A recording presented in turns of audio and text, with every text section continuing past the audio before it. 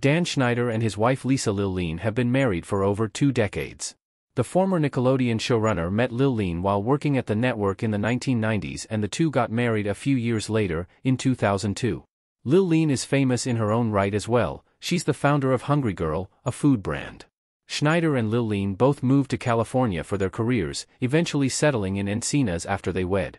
Despite their careers in the public eye, they have largely kept their relationship out of the spotlight.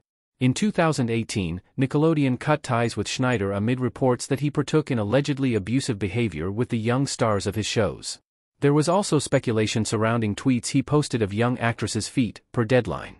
Schneider denied the accusation several years later in a July 2021 interview with the New York Times.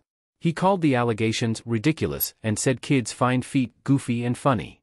However, in March 2024, an ID documentary, Quiet on Set, The Dark Side of Kids TV, explored the experiences of cast and crew members who alleged a toxic environment on set and spoke further about their experiences with Schneider.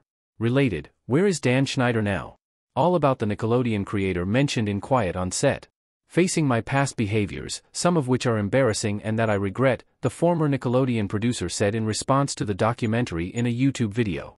I definitely owe some people a pretty strong apology. Here's everything to know about Dan Schneider's wife, Lillien, and her relationship with the former Nickelodeon executive. She runs a food brand named Hungry Girl. In 2004, Lillien launched her own brand, Hungry Girl, which started as a daily newsletter of healthy recipes. In addition to publishing her own recipes on her blog, Lillien also has published over 10 cookbooks in the 2 decades since she opened her business. She eventually also had her own show on the Food Network. It's about helping people make smarter food choices without even realizing they're doing it, she told Hussey in January 2017. It's just a real-world way to survive. She added that the idea for the company came about in 2003 when she wanted to put out information about healthy eating in a fun way that wasn't just listing nutrition facts.